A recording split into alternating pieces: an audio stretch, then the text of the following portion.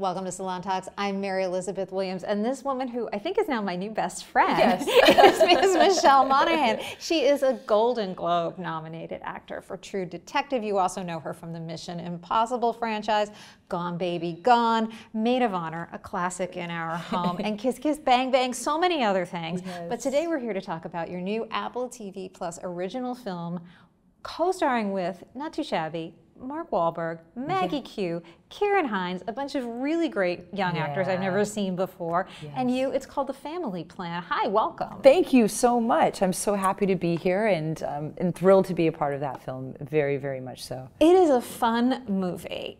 It reminds me of, I didn't realize until I saw this that there is a whole genre of the person who is secretly a spy or secretly has this action-packed life. You've even been in another one of those movies. You were in Mr. and Mrs. Smith. You fixed Brad Pitt's computer. That's right. So tell me what drew you to this one. Well, you know, from the moment that I read it, it was definitely something that I hadn't read in a really long time. I mean, I think action comedy family films are very few and far between. And certainly, I hadn't done comedy for a long time, and you referred to Kiss Kiss Bang Bang, Maid of Honor. I'd kind of veered off that path for a while, so when I read it, I just saw such a great opportunity to be able to kind of tap back into that facet of what I love to do, and I got to do it with Mark Wahlberg, and I really respect him as an actor. He's a terrific guy. We worked together several years ago on Patriots Day, and obviously very different tonally, but we had such a great time working together. We have a real mutual respect for one another, and he, of course, has great comedic timing. He's terrific, and I jumped at the chance. And I personally, the film I related to so much. I'm a mom. I've got a 15-year-old at home. I've got a 10-year-old. And this film is really about the challenges and the struggles that family endure as a family evolves and ages together, and people living in their own little bubbles and things that are going on. And the film is really about reconnecting and rediscovering one another, and kind of reigniting that flame as well in a marriage. Right, and maybe if there's a way we can do it without killing people, that would be good. But sometimes maybe we have. Maybe there is. That's right. Well, we only kill bad people, so there we go. We only kill the bad people. It's true. So tell me a little bit about who your character is, because you do a lot of really fun things in this movie. You get to, you get to do a keg handstand. Yes. You get to kick some butt. You do some, I don't want to say too much, you do some pole vaulting. And you get to do Ice Ice Baby. Oh, gosh. With, he still will always be in my heart, Marky Mark. Yes, in the Funky Bunch. Yeah. What was the hardest thing to do, to learn how to do, or to do? Okay, well, honestly, the Ice Ice Baby, you have to understand something. I don't sing. I'm not comfortable. It's not like, I'm way, way out of my comfort zone. Michelle, neither did Vanilla Ice. Yeah, no. It's okay. And really, our director said the night before, hey guys, I really think that you guys should sing a song tomorrow and improv a song. Here's a couple of ideas. And by the way, it was sort of really picking, you know, the lesser of two evils. There were several songs, and really Ice Ice Baby was one that I was like, okay, I know this a little bit, I guess. And, you know, of course, the next morning we put it on, and I knew a lot more of it than I thought I did, of course, but I am a kid of the 90s.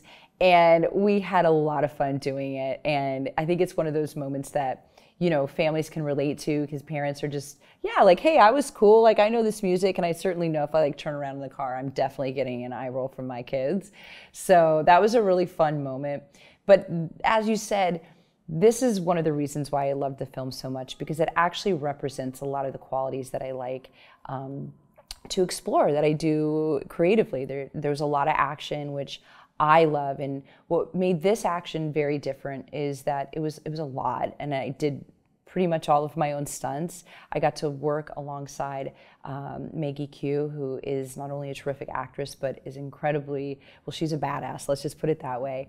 But what made this really different and was a fresh spin for me, it just wasn't a traditional action scene. It was interlaced with a lot of comedy, and that for me made it really, really fun. And I think that's what's really kind of cool to watch. As far as the keg stand goes, I've done a few of those in my days, so that There was like no practice needed on that front, and that was really fun too. It was just there's a lot of great moments that, you know, listen, I play a wife to Mark Wahlberg's character. Of course, we're the Morgans, Jessica and Dan Morgan, and they've been married for 18 years, and they're kind of just caught up in their life, in the routine of marriage, and kind of like a little bit in a rut, I guess. And they love each other deeply, but she's looking for something a little bit more spontaneous. She wants their lives to be a little bit bigger. So when he takes them on an impromptu road trip to Vegas, obviously unbeknownst to her, he's, you know, escaping these assassins that is caught up with him. You know, she's very, very excited. So she gets what she wants eventually. And she's, I really respect it that this movie is, your character is an athlete. She is a butt kicker in her own right. Mm-hmm. This is, you get to do, as you say, you get to do a lot. And when you say this is someone who wants a bigger life, Michelle, you have a big life. I do. You have a big life. You have described yourself as an adrenaline junkie. I've watched a video of you jumping out of a plane for Mother's Day. That's not what I do on Mother's Day. You were out there creatively, but also personally, the kinds of risks that you're taking in your life. For those of us who are a little more reticent, I want to know, how do you summon that? Or are there things where you're on a set and you say, actually no, that one I'm not going to do. It's too scary. You know what? I'm not comfortable in the water. That's one of the things that I'm not really, and I do work, you know, I do things in the water, but I'm definitely game. I have no fear of heights. I do like to jump out of planes. I do like that rush. I do love an adrenaline rush, I'm not gonna lie. I do love getting to do my own stunts, but kind of being in water and swimming underwater and having to hold my breath for camera, and I've done it for a while, that one makes me a little uncomfortable. I grew up in a landlocked state. I grew up in Iowa. I'm like used to playing in rivers and things like that, but you know, being in the ocean and doing that's something that I usually don't lean into too much. So how do you then summon the courage? When you have to do it, how do you do it? Because you seem to me like a very brave person. I do it, and I'm pretty bold. I'm pretty brave. Listen, I work really extensively, obviously, with stunt teams and choreographers. You know, I'm so lucky. You know, when we're working at this kind of level, you have people that are really, really adept at what they do, and it's a really safe space. And when I mean that, I mean there's divers in the waters. You know, you're rigged up. It's tested and then tested again and tested again. So I really feel safe. And I really trust the people that I work with. I really do. So it allows me that opportunity to kind of really push my boundaries as an actor, and because I like to be on screen as much as I can. I really love it. I value it.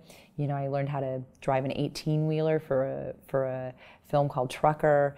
I still actually reflect on that, and I'm like, I can't believe I actually did that. And you had to have the license. I got the license, and I'm so glad I did, because I learned so much about the livelihood, and I learned so much about lady truckers, which really informed me so much as a person.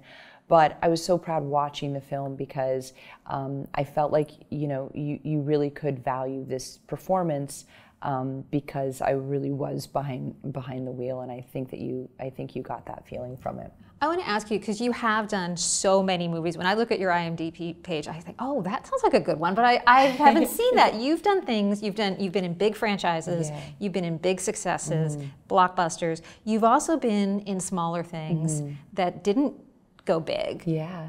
Some of that was they were intentionally small, and some of them just didn't reach the audience. I want to ask you, what is something that you've done that you think, now, you have a moment, tell me, like, oh, you should see this. This is something I'm really proud of. That's really great. So that's very easy for me. I love Trucker, of course, as I mentioned, but there's another film that I'm really, really proud of called Fort Bliss. And it's really a story about an Army medic who is, leaves her family to really go to war, and she makes that choice. And it's an important subject matter, because I value anyone who is a soldier that's a veteran, but we share a perspective that when a man goes to war, he's a hero. However, if a woman goes to war and leaves her family, she's typically perceived as a bad mother. And so this film really, really explores what it means and the sacrifices it means to be a parent and go to war and leave your family for months on end, and the sacrifices it is, but also, you know, you're serving your country, you're serving your fellow man. And I got to spend so much time with our fellow like veterans and soldiers, specifically women, to really hear their stories. And it's an important film, and it's really, really well done. It's authentic. And I got to work with a first-time lady writer-director, and for me, that was really, really special. I love the intimacy of independent film. I love the collaboration. I get very, very invested in those particular films. They're really hard for me to walk away from. My husband can attest to. But they're the ones that I actually hold very, very dear to my heart in my career. And you do, however, do a lot of these great big blockbusters. You are, speaking of franchises, you're in the new Maxine. I am so excited. I am so excited, following on X and Pearl. Yes. Everybody who's a horror fan can't wait. You've been in a lot of horror. Yeah. What is it about horror that draws you? You know, it's interesting because I don't watch a lot of horror. It's not something that I'm drawn to, but I love the challenge of playing a character that is, oh gosh, I don't know. It's something that is, I guess it's a darker character. And so unless it's a drama that's a very, very dark drama, I guess a horror just really, really pushes the envelope in that way. I've done a movie called Blood, which was it was a horror film, but it was a really great character study of a woman and a family, and I loved that. I enjoyed working with Brad Anderson, but that definitely was a darker one. And as far as Maxine goes, I was a huge fan. I am a huge fan of Ty West, of course, Mia Goth. When that opportunity came up, I got to sit down with Ty and speak to him about the role in the film Maxine, the third installment. And I really just shared with him how much I respected him as a filmmaker, and it would be a dream to be able to work with him.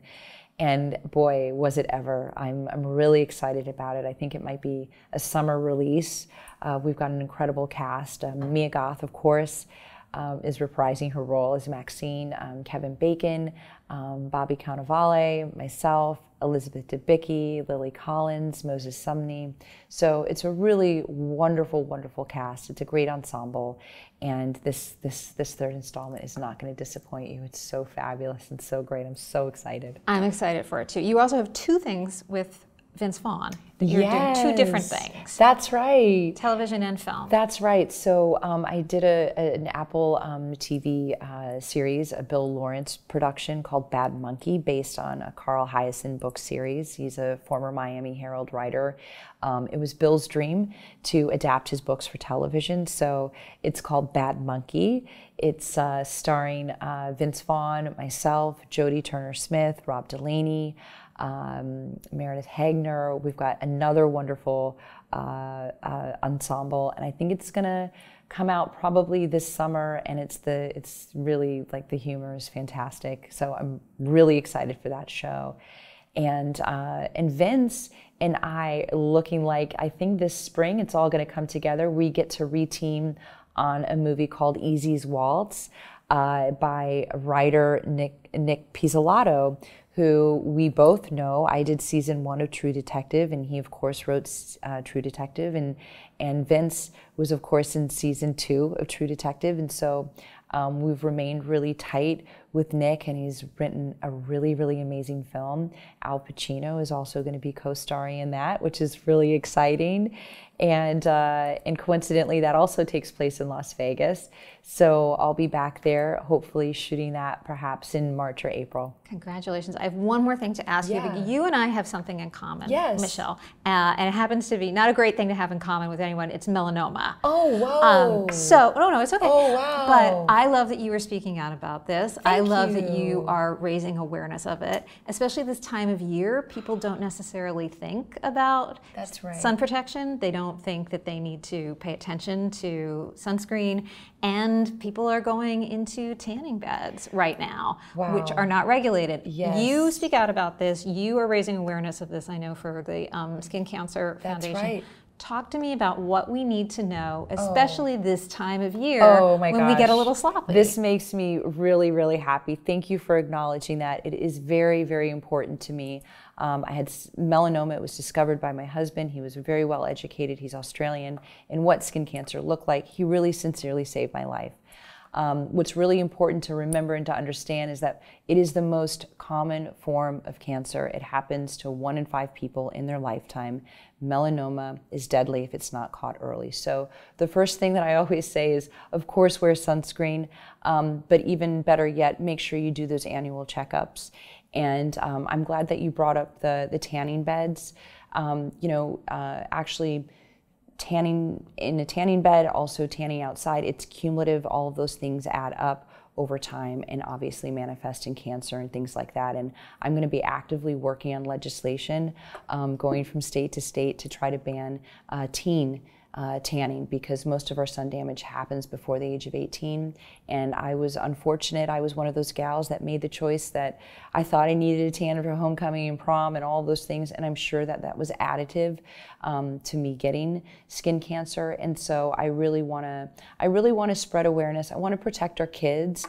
I really believe that we can spread like good sun care habits. I saw all of our kids like putting on hand sanitizer to protect themselves during COVID. And I just want to encourage people to wear sunscreen and just really share and have that awareness. And no one could be a better role model of you can be active, you can be outdoorsy, you can be doing everything. You can jump out of planes and still wear sunscreen. And still wear sunscreen. Michelle Monaghan, thank you so much for joining me. Thank you. The movie, once again, is called The Family Plan. It is an absolute hoot, and you can watch it on Apple TV+. Thank you so much, Mary Elizabeth. Pleasure being here. Thanks.